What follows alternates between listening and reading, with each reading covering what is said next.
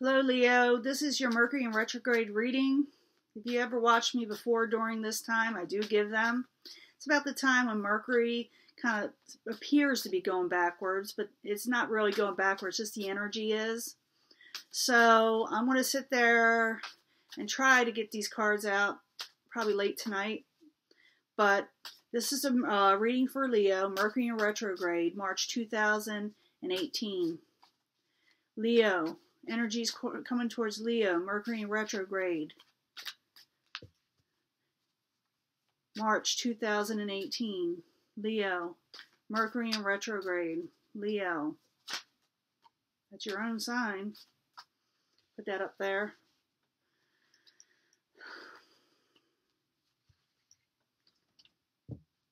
How you been doing? Get this out. See what's going on, you know? Hopefully things are going well.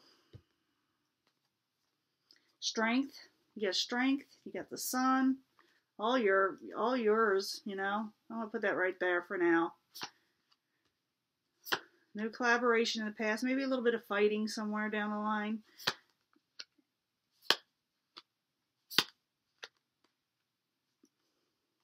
Get strength as your overall energy, so you are strong.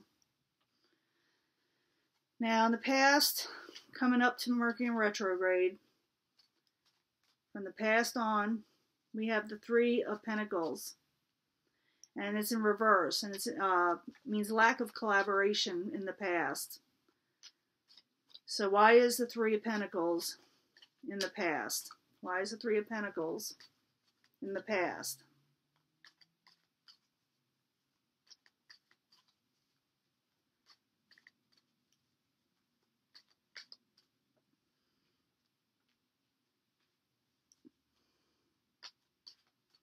Let's see. King of Wands, that's also your energy. It's in reverse, so no collaboration in the past. I'm hoping you can see some of these. I'm trying to squish them together. I got a new camera, and it's not working out very well. But I want to get these out before Mercury in retrograde actually hits and get you prepared.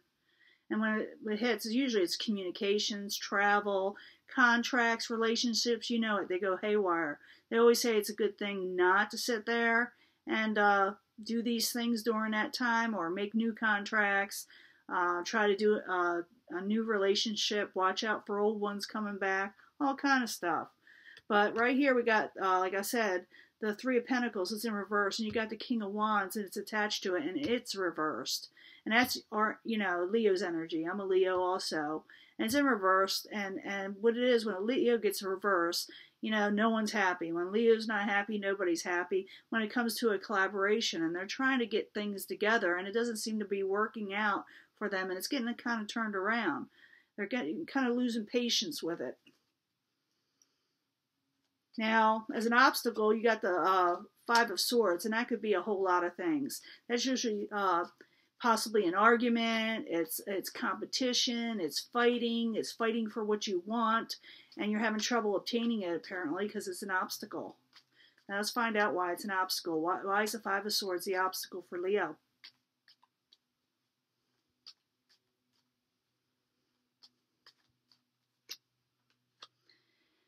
Because you're trying to come out of feeling blocked. We already know that.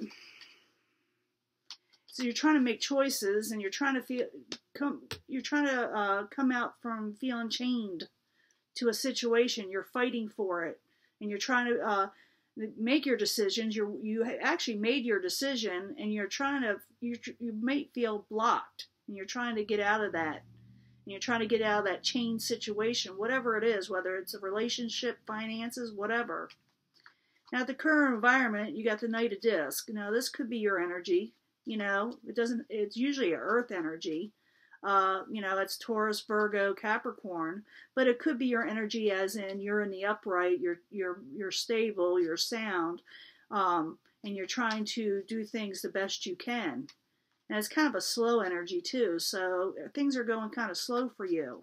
Another possibility, because this is coming towards you also, like I said, is that it could be that you got like the earth energy coming towards you at this current time. Now let's find out what it is. So the obstacle is, what I told you is the Five of Swords, but right as current environment, you know what you're doing.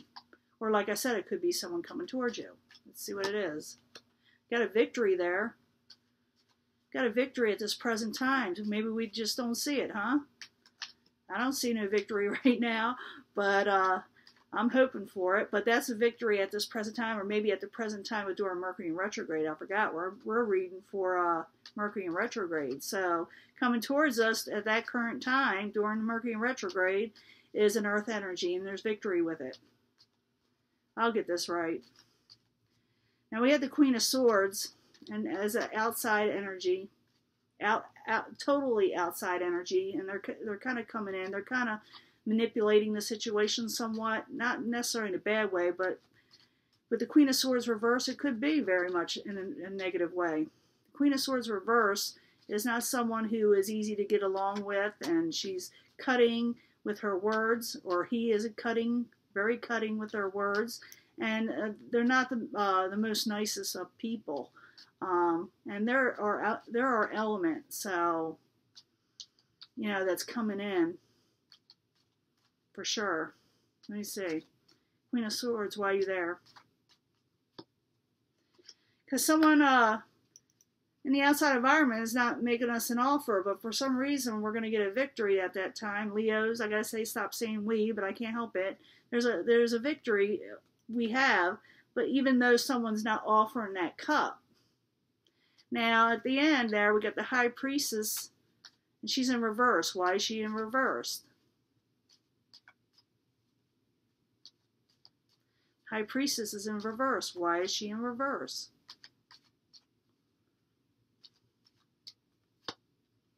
The Star card. And it's in reverse also. So the High Priestess reverse is someone whose intuition is off of what they're wanting, because the Star card is about wishes and wanting and, wishing upon a star almost. And it's hope. And so Leos may feel without hope towards the end here, even though they're gaining the victory. Maybe they're not seeing that victory, because the High Priestess reverse is about secrets, mystery, intuition. So maybe we're just not seeing what's out there, and we feel like, someone's not telling us everything. Someone's not telling Leo everything. So you got the Sun card here, reverse, and it's a good card, even reversed. So what I'm thinking it is that something is coming in, it's good, but we don't see it just yet. During Mercury in retrograde, we're getting a victory, we're just not feeling it possibly during the Mercury in retrograde.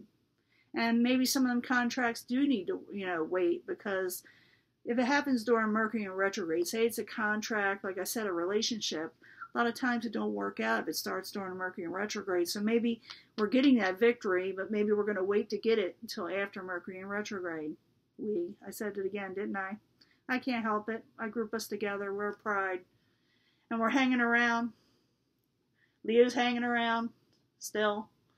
They're hanging around waiting for that victory, and they're going to get it. It's just that it's not being offered at that time during Mercury in retrograde. So this is basically your reading.